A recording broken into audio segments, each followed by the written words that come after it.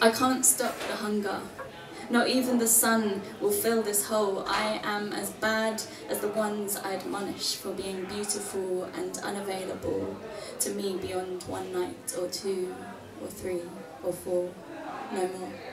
You say one thing, but do another. Have all the casual sex you want, but you don't play with people's emotions for your entertainment like Play-Doh, twisting them into shapes of your choosing, only to cast them aside, left to dry and crumble. You can't have casual emotional connections by the very definition, and you know what you do, and you do it because you are like us.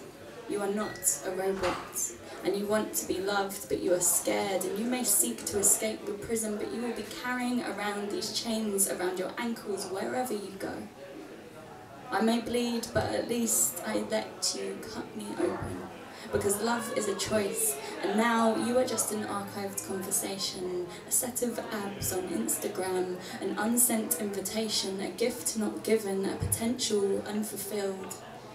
Maybe my saviour complex is really about my father, the red marks on my skin, the tears that welled in his eyes, the darkest green, the buckets I hold out to fill but remain dry but dented with anger. Every time I see a couple, I think about the death of it, yet I think there will come a day where I am ready to open my heart again, knowing it could destroy me, knowing I have returned through flames before, knowing that forever doesn't exist, but energy never dies.